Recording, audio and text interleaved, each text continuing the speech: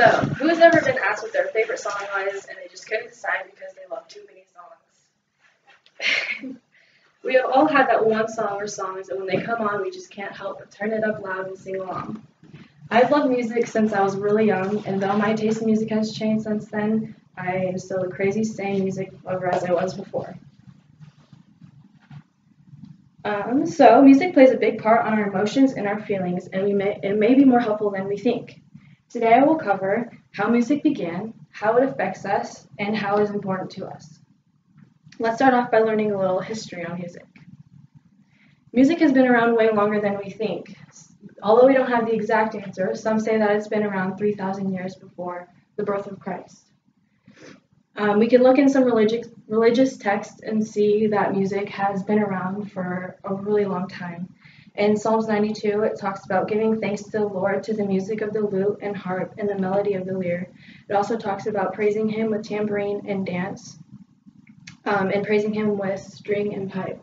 So we can see that music has been along for a really long time. Which brings us to our first instrument. It is suggested that it was a hollow stick with holes in it that they blow in it to make sound. If you really think about it, the first instrument was our bodies. We have our mouths, our feet, our hands, and we stomp, we clap, we whistle, and we make rhythm with our bodies. There's also a musical timeline that brings us to where we are today with music. It starts off with the medieval Middle Ages, which began the musical notations and polyphony, which is harmony.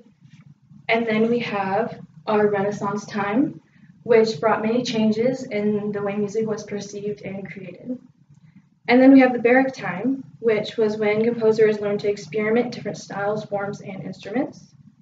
Then we have the classical, which is from the 1750s to the 1820s, and that was more of the piano was the primary instrument during that time.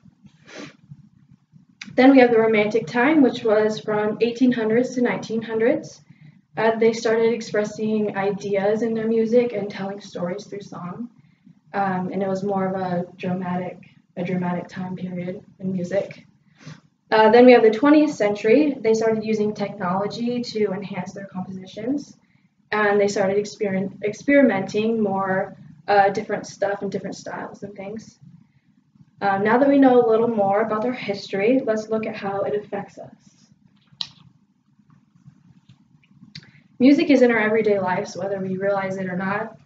It has a huge effect on us emotionally and mentally. When we seem to be more happy, we tend to listen to more upbeat music, and we tend to listen to more sad or angry music when we're sad and angry because we can relate to it, and it helps us cope with things when we can relate to something. So Dr. Frank Lipman, founder and director of an 1111 Wellness Center in New York, he refers to music as therapy. He recommends the musical timeouts to calm the brain and body with soothing sounds to slow heart rate and make it easier for patients to breathe. Music also improves our memory. Sounds help us hold our attention and helps us evoke our emotions and stimulate visual images. Lastly, let's focus on how it is important to us. Music is the key to creativity. It challenges us to listen and tell a story about what we are hearing. It requires our right brain usage, which exercises our creativity and also intellect. Music also makes learning more enjoyable. Songs like the alphabet we learn at a really young age, and songs to help us learn our multiplication table, we retain the information quicker and easier because we have a song get stuck in our head and it's easier to retain that information. Also, music helps people concentrate easier. For me, when I'm doing my homework, I like to have music in my background so that I can focus on what I'm doing. It doesn't help with everyone. Sometimes they get distracted, but for me, it helps me concentrate. Music also connects us. We all understand music, and whether you're playing music with a friend or a stranger, it helps you connect in a certain way, and you have that bond. It also helps us communicate in different ways. So now let's wrap up. Music has had a great effect on our emotions and our feelings. We've talked about how music began, how it affects us, and how it is important to us. So if I'm saying that music has an effect on almost everyone, then ask yourself in what ways it has an effect on you. Question. Yes. What made you want to choose music as your topic?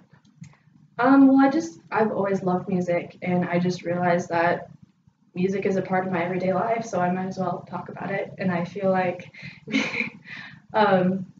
music is also a part of everyone else's lives because music is all around us, and it's not just in where we are; it's all around the world, and we can help.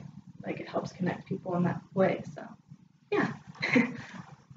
Any other questions? Yeah. What's your favorite band / artist? Okay, see, that's hard for me because I love so many. But right now, my favorite is 21 Pilots. I don't know if anyone's heard of them, but yeah, they're my favorite right now. I've been to a few of their concerts and they're the best. Perfect. Yeah. Awesome. So,